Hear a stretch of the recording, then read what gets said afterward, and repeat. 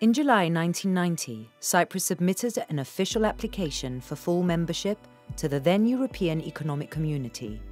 After 14 years, Cyprus became a full member of the EU in May 2004. In 2007, Cyprus applied for full membership of the European Monetary Union. In order to join the euro, Cyprus had to meet the economic indicators prescribed by the Maastricht Treaty. And it did. In 2007, the country had a gross domestic product, or GDP, of 15.8 billion euro, meaning that it produced products and services worth 15.8 billion. It also owed 8.4 billion euro. In economic terms, Cyprus's debt was 53% of its GDP, well within the 60% threshold set by the treaty. The government's tax income was 7.1 billion and its expenditure 6.5, thus producing a profit or a surplus of 0.5 billion, amounting to 3.5% of its GDP, higher than most EU countries, including Germany. The Maastricht Treaty accepts up to a loss of 3%. Therefore, Cyprus was 6.5 percentage points above the deficit threshold set by the treaty. Having met the Maastricht indicators, Cyprus joins the Economic and Monetary Union and adopts the euro on the 1st of January 2008. As an EMU member, Cyprus enjoyed debt levels far below the European average and even below Germany's. On September 15, 2008, Lehman Brothers, the investment bank, collapsed, triggering a global financial crisis. Nevertheless, Cyprus continued to ride a bubble of prosperity, and fears of the economic being hit by the global financial crisis were played down by the then president and high-ranking officials, including the then Minister of Finance. Having no exposure in the US toxic mortgage investments, there was a delusion that the crisis would not affect the island. Public spending continued to grow aggressively in the form of benefits and public sector payroll increases, guided by the government's pre-electoral commitments, even though the tax income started falling as tourism got impacted by the global crisis and housing slowed down. Meanwhile, the rise of the island as a financial centre, given its low corporate tax rate, its many tax treaties and traditional, highly skilled services-orientated workforce, also helped build relationships and trust with foreign companies who saw Cyprus as a safe European alternative to other tax havens. The growing number of business transactions going through the Cypriot banking system and the influx of foreign deposits encouraged Cypriot banks to give out more loans and expand aggressively in other countries, mainly Greece. A direct result of the abundance of loans was the fueling of a housing bubble and an increasingly overheating economy in Cyprus. Housing prices rose 50% since 2006, and private loans reached the second highest ratio per GDP in Europe, higher than Greece. In 2009, the new socialist government in Greece revised the estimate of the government budget deficit for 2009, nearly doubling the existing estimate of 6.7% to 12.7% of GDP. This cast a heavy shadow on Greece's debt sustainability, triggering a series of downgrades by credit rating agencies. Greece's cost of borrowing from the markets increased with a rapid rate.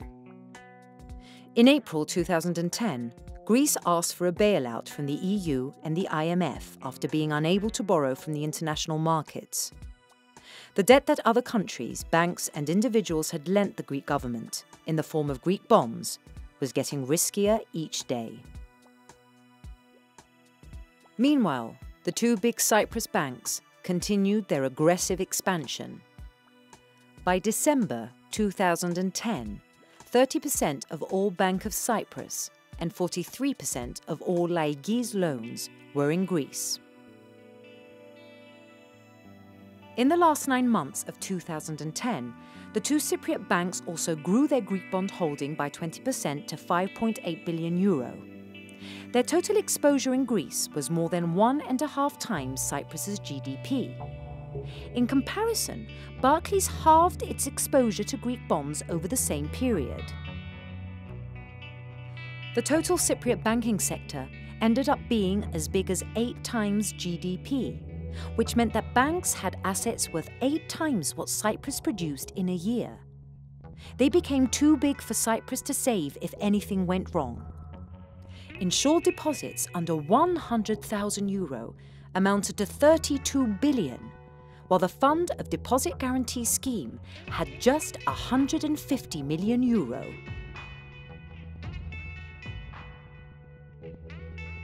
In the same year, with the deficit as high as 5.3% of GDP and forecasted to worsen, the EU put Cyprus under financial supervision. The bad state of the public finances, along with the disproportionate exposure of Cypriot banks to Greece, prompted a gradual downgrade of Cyprus's credit rating by international agencies, thus making it more difficult for the state to borrow.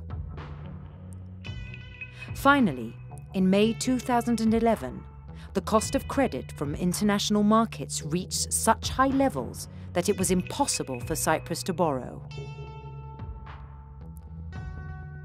In the same year, an explosion near the main electricity power plant in Cyprus wiped out 53% of the island's electricity production and amounted to heavy human and financial losses.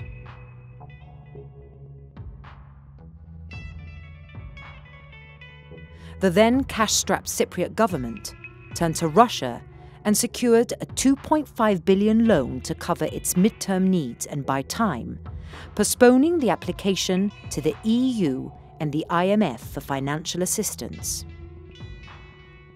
By February 2012, the rumours of a Greek haircut materialised by what came to be known as the private sector involvement. The PSI formed a part of the Greek bailout package agreed by Greece and the Troika, the International Monetary Fund, the European Central Bank and the European Commission. According to the PSI, private lenders to Greece agreed to a voluntary reduction to what Greece owed them. The PSI had a major impact, about 75% loss on Greek and Cypriot banks, which held a considerable amount of Greek bonds. However, the loss to Greek banks would be countered by the rescue package agreed for Greece. The Cypriot government did not negotiate for its own banks to be included in the rescue package, even though the required amount was a small fraction of the Greek rescue package, but a quarter of the Cyprus GDP. With both its major banks in need for recapitalisation and being unable to cover the amount, Cyprus applied for an EU bailout on June 25, 2012. The first attempts for the formulation of a programme were made in July, and then the negotiation restarted in September. Delays in reaching a final agreement with the Troika caused market uncertainty and led to a significant deterioration of the economy and the banking system.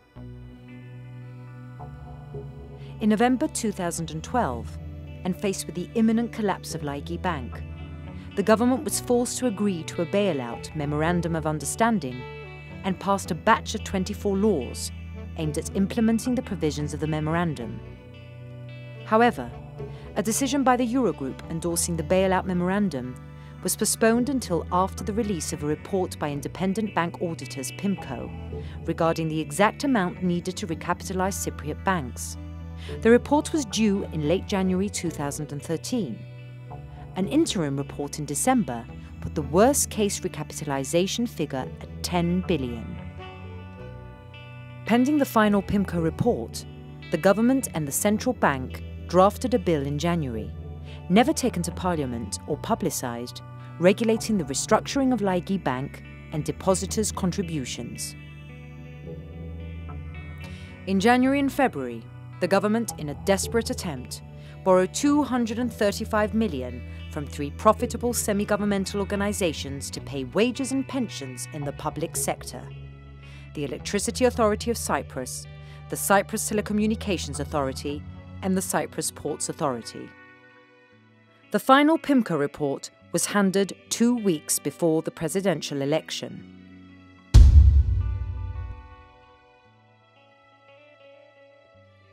In February, Cyprus elected a new president.